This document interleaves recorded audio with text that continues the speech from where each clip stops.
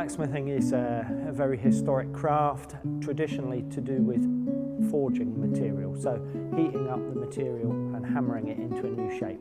The heat of the fire, the smell, the noise, the dirt, the comradeship of working as a team is really, really important, and just moving something which, when cold, is solid. We have the ability and the skills to change it, to make it sort of fluid and organic, and it's just fun, great fun.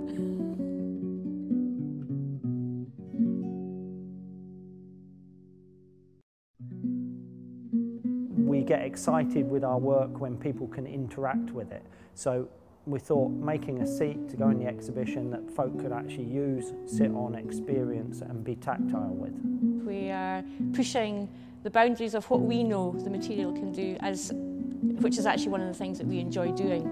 And we're really just sort of playing with the bar and the shapes for both the public and for architects to be aware of what you can do with steel when you heat it up, how plastic it is and how you can really shape and form it and change it.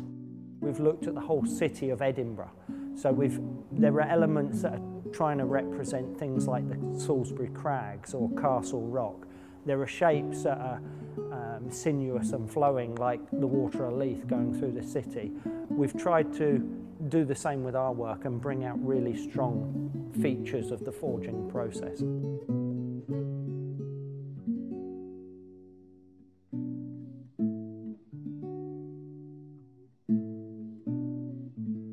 Craftspeople throughout the centuries, when cathedrals were built, a lot of the input into the final look and feel of the buildings came from the craftspeople holding the chisels, holding the woodworking tools, holding the metalworking tools. The architect was the guiding force, if you like.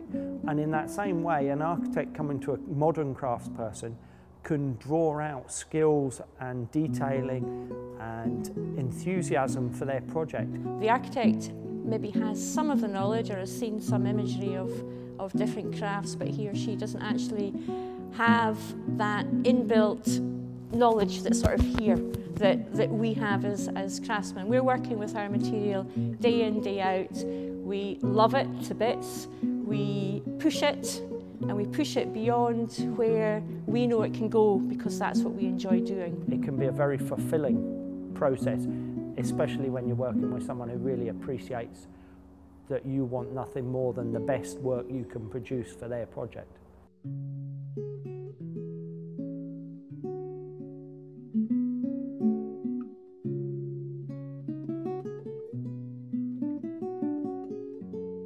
I started blacksmithing, forging, aged about 15 in my mum's back garden. I just found it amazing that you can take a material that in everyday society is seen as being strong and rigid and solid. You can heat it up, bend it, change its shape, move its volume around. Even now, when you take a piece of bar and you heat it up and you manipulate it and it moves, sometimes it'll move exactly as you expect. Other times it'll not move exactly as you expect, and sometimes those are the most exciting times. It's just that very primeval experience of taking something and heating it up, and the fire and the heat, and seeing something change before your eyes, that when it then cools down becomes once again that solid, immovable object. Even after 25 years, it's still exciting every day when you put a bit of bar in the fire.